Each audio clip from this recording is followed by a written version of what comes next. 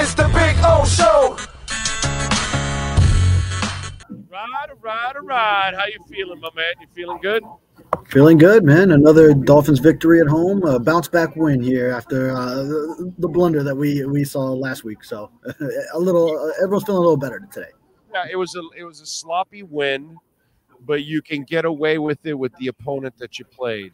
Yeah. But I think it's still kind of a lesson for everybody, for the team, I would hope, for the coaching staff, for the media, for the fans. This performance today is probably not the kind of performance that's going to help you win against Philadelphia. You make some of those mistakes, you will pay the price.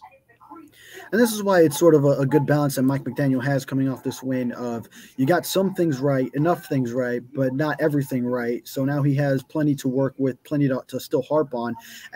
Let's face it, even though Mike McDaniel didn't want to call it a get-right game when I asked him about it, and he doesn't like the notion at all, this was a get-right game for the Dolphins, coming off the Bills loss, and then you face an opponent like this that we just saw the previous Monday night. So you get through it with a two-possession win, and then now you have Carolina Panthers again at home. So that's another get-right game in the same way. So you have these 2 weeks to just get everything solidified before you now face your next real big test, which is the Philadelphia Eagles on Sunday Night Football in 2 weeks.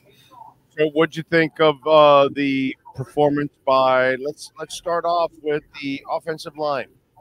Yeah, well, offensive line, obviously much better when Connor Williams is in there, and Mike McDaniel spoke post-game to the impact that he has. So, obviously, he's the anchor there. Obviously, they have Kendall Lamb at left tackle now in place of Teron Armstead, and he wasn't as solid as he was those first 2 weeks. He did give up the one sack, but all in all, then it's a much better offensive line when Connor Williams is at the heart of it, at the center of it. And I don't think I saw any bad snaps. Maybe you could remind me if there was, but I think that was I don't think there was one. So good for him on that in his first game back, and good to see the Dolphins offensive line solid today. I thought I know Kendall gave up that sack where he got turned inside, but there wasn't overall he played a good game too. Listen, linemen are allowed to make a mistake in the game. What you don't want is 2 or 3, 4. Like Liam had 6 mistakes last week. That's where it becomes, absolutely out of control. But my brother, watching Spain, let's settle something here, okay? I get that Tyreek had the fastest time. I think I know where you're going. Right? Okay, so you tell me if you agree or disagree.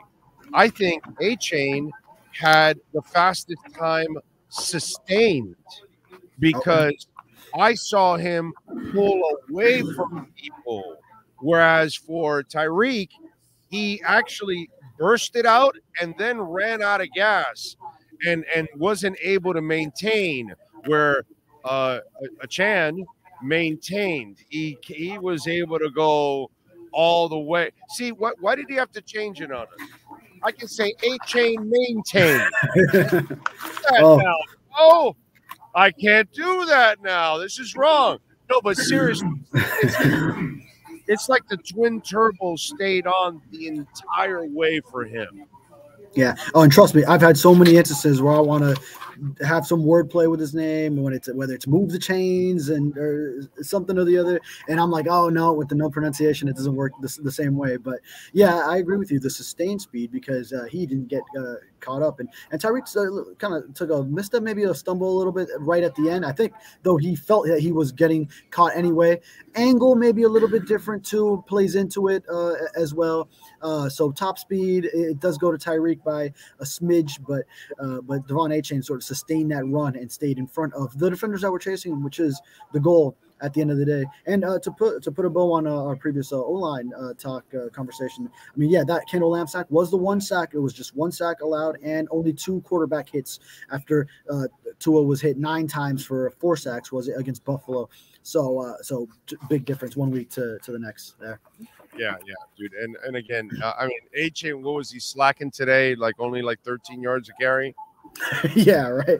Yeah, I think at one point his season average was over 13 after that long touchdown because he was at that point 3 for 105 on the game, which is just absurd.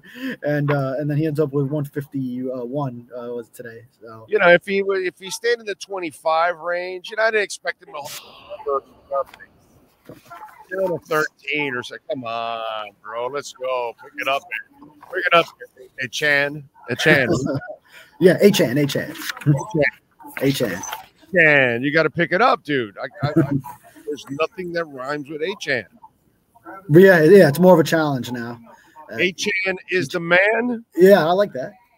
Okay, A Chan the man. A Chan the man. All right, then that's it. That's what we're gonna have to go with. Sharp today. He forced some balls into Tyreek that he shouldn't, and Waddle, the interceptions. I know he won't admit it in the press conference. The second one, he hits Connor's helmet, or he kind of has to short arm it a little bit. So that's why it wasn't a clean pass, and then it ends up intercepted. But even having said that, to me, I have to say today he wasn't his usual. What we're spoiled with, you know what I'm saying? Yeah. No, he definitely wasn't. And the one when you're about to take a 21-3 lead, and then you throw the pick six that goes 102 the other way, that's just inexcusable. That there was nothing to see on that route. So that one was inexcusable. And then the other one, yeah, I think that's where his height can sometimes come into play and make it more challenging on him, because he was sort of lobbing it over a lineman.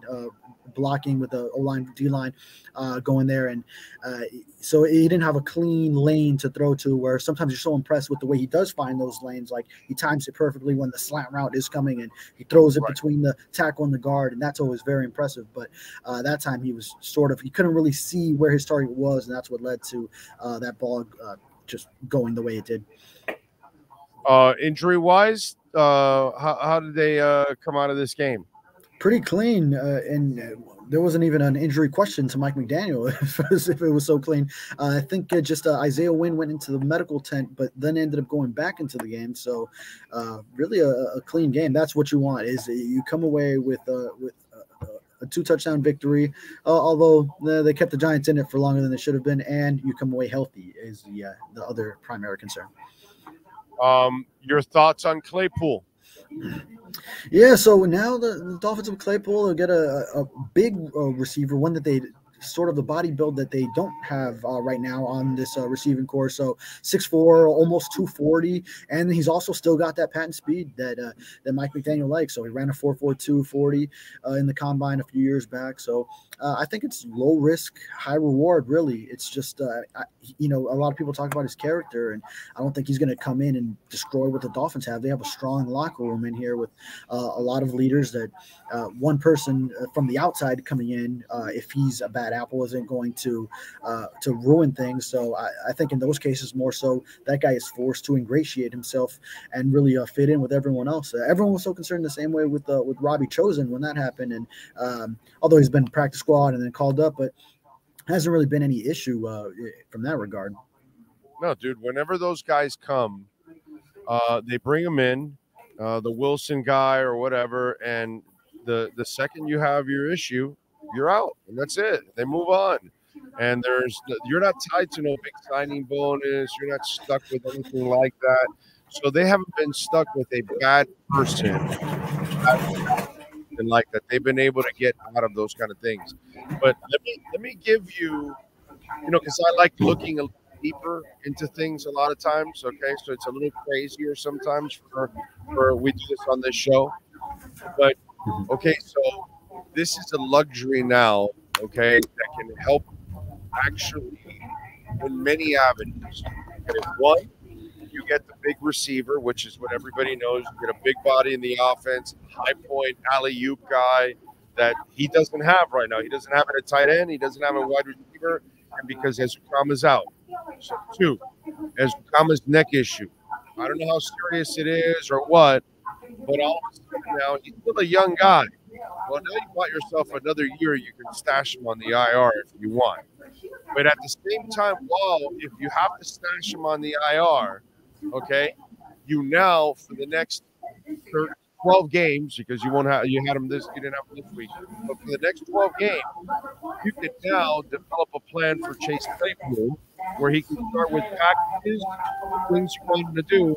By the end of the year, you will now have examples in your offense you want that big target to do. Guess what Arizona going to do? He's going to watch what Claypool does the entire time in that offense. So if he gets out for the year, it also becomes a learning tape for Arizona for next year. So there's yeah, and one good thing with Azukanma is I saw him walk by the other day, and at least he didn't have any kind of like neck brace on him or anything like that. So maybe it could be something that is not too severe, where you're already looking at maybe the season. But it's a great example to have Claypool, and very just low risk, as I said, because it was a late round pick swap and he's also in the final year of a rookie contract. So really, it's just it could work out, and it's great, or you just move on and get rid of him if either he is a bad apple in the locker room, or it just doesn't fit with him, or he's not working, doesn't bring the right attitude, right character. Dude, you got to be a king size moron. Okay.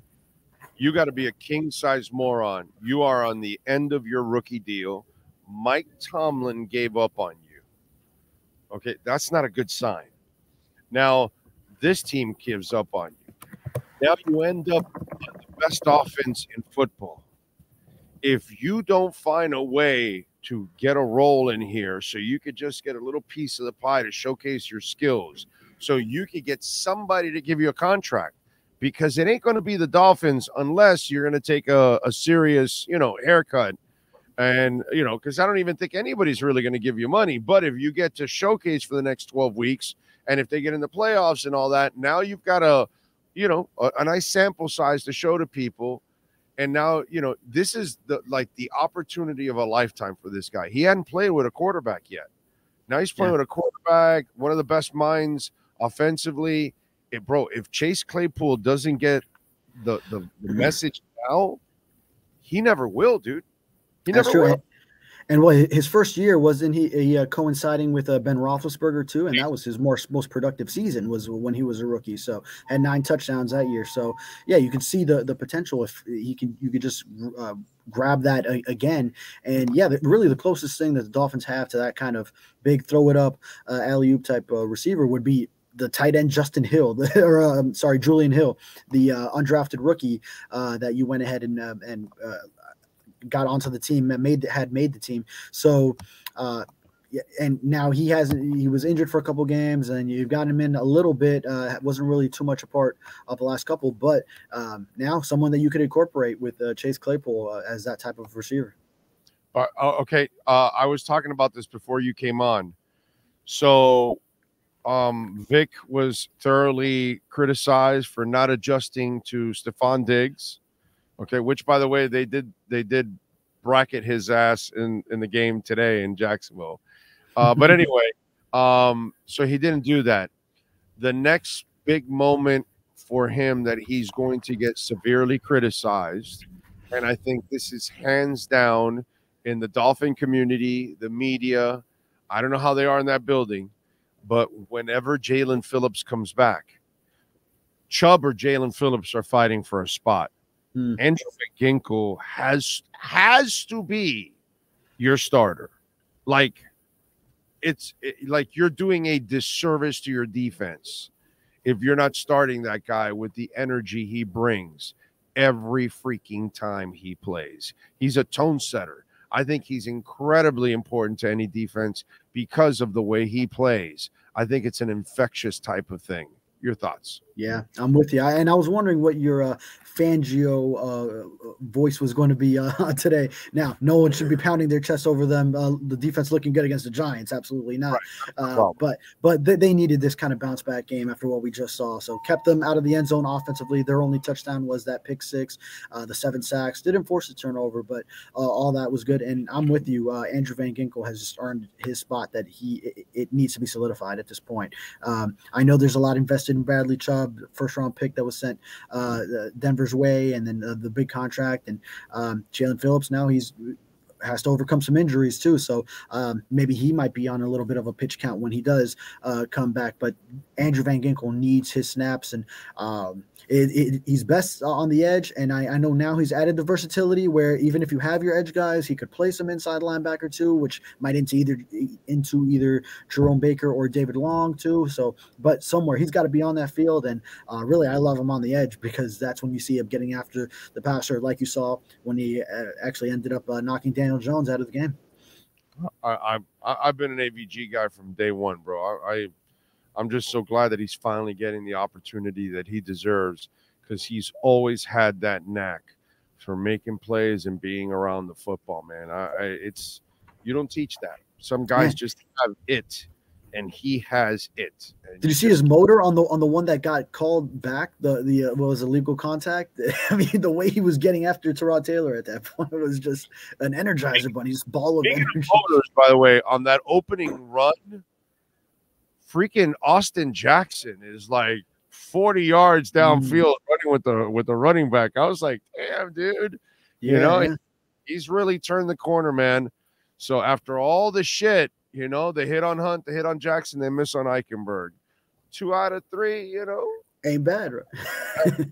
As Meatloaf would say, 2 out of 3 so bad, So it's not too bad there, bro. All right, what do you got going on the Sunset so folks can check you out? Yeah, we're wrapping up a game coverage here. So this win, and then also writing about Tyreek Hill actually giving that football to his mama, going up in the stands, causing a commotion, and getting flagged for it, which I guess I know at first look, the referee's got to be like, "What are you doing? we got to flag you on that." He was trying to get the ball to his mom. So, I know some ass got in the way, and finally they mom is behind you, Guy intercepts it like he thinks like he's like in the Super Bowl or something. Oh, I got it. Yeah, that's his time to shine. Yeah, right, exactly. He didn't shine, bro. He's taking Mama's football. I don't want to touch anything that has to do with that, bro. You're taking Mama's football. Ooh, doggy. Tyreek didn't fault him too much because he said it was so loud. He was trying to say it, but he doesn't know if anyone could really hear him. And then I think once it was communicated, the other fans around him were saying, and she herself was telling him, "Hey, no, I'm his mom. That he meant to give that to me." And the guy gave it up. So it was all good. Props to the dude on the right. The dude on the right was the guy that was like, "Yo, dude, that's her. That's his mom. Give her the ball." Then the guy kind of picked up like, "Oh, wow, I'm being a douchebag here." And then he finally like so the guy on the right has to get a little MVP love to make sure, because he had the assist on that whole thing. Absolutely, yeah. And he was in the section with Tyreek Hill's mom. It had to be a great time. Follow him on Twitter at DavidFurones _ and catch his work there at the South Florida Sun Sentinel. David, as always, thank you, my brother. Appreciate you. Yes, sir. Got it. There he is, David Furones.